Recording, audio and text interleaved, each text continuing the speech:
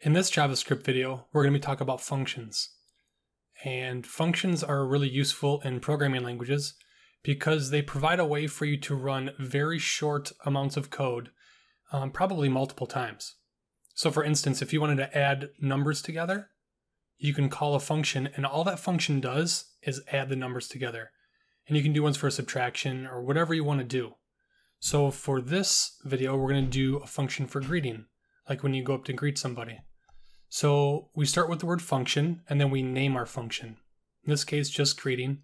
And then parentheses denotes that there's a function or that it is a function. And then we have our curly braces, just like we do in the conditionals. So this code will run when we call this method or this function. So we're just going to do a simple hello.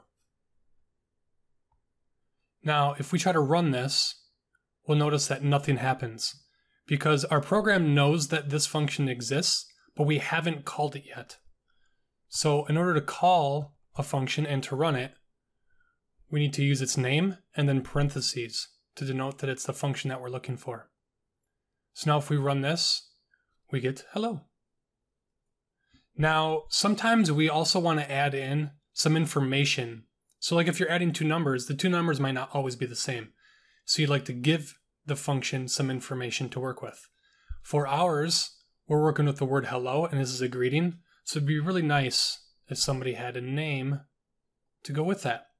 And then we'll just tack on the name at the end here. So hello, name.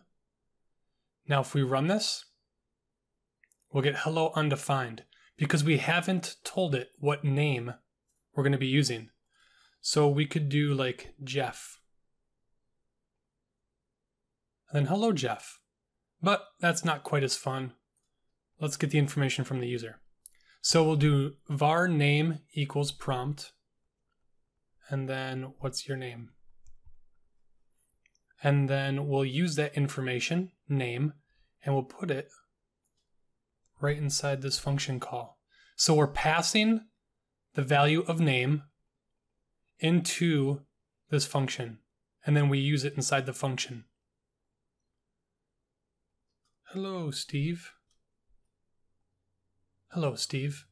Now, one thing to keep in mind is that these variables are different than these variables.